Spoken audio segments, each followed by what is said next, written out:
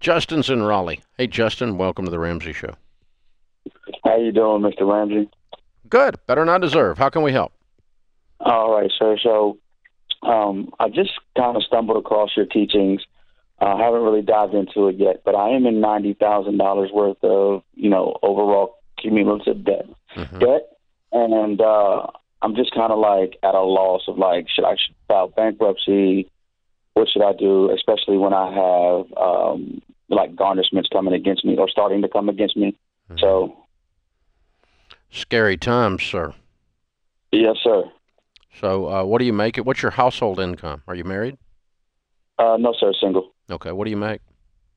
I make about 40,000 a year. Okay. What are the garnishments on?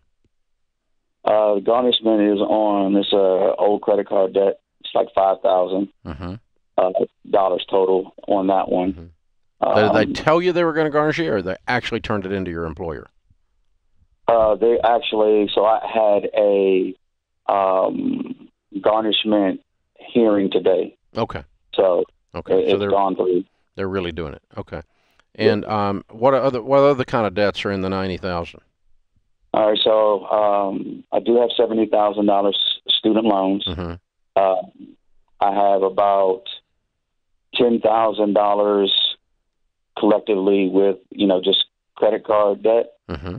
$8,000 just medical bills and other like unsecured debt. And you're working 40 hours. Well, I'm working right now. I'm working about 50, 60. So I'm taking all the overtime I can get. Really, that leaves you at 40,000 income. No, I just started this new job. I was a teacher beforehand. Okay, so with you working all this OT, what are you going to be making? I expect to make about between 50, 55 when it's all said and done. Well, here's the bad news is you're not bankrupt. Here's the good news is you're not bankrupt. Student loans are not bankruptable. Right. So you wouldn't file bankruptcy on $20,000, man. You Gotcha. go to work and work on a plan and work your way through this. You got to beat this garnishment off with a settlement offer of some kind. Have you got any money at all? I mean, not on hand. I could probably liquidate. I do have like $500 in a stock portfolio through Robinhood that I can liquidate and get.